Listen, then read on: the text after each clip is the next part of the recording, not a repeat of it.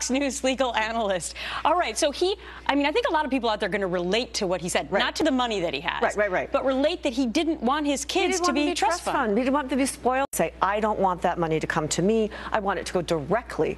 Do not pass go directly to the children. She has no. Not necessarily working on the street right now. It's my understanding One also has got a desk job. Okay. Right. But that's also. Thanks so much. You got it. Well, state-backed Russian TV telling a very different story about what happened to the downed Malaysian airliner. Did you hear these theories? Welcome back to The Real Story. A historic storm leaving a trail of death and destruction. Dozens of people are dead after a typhoon slammed parts of Asia. This happened over the weekend. Republican Party. Julie, the optics don't seem to be sitting well with even liberals now. Not good. I mean, it's shooting down Dutch nationals. I believe there's an American national on the plane as well. You know, that's why he didn't go. So which one is it?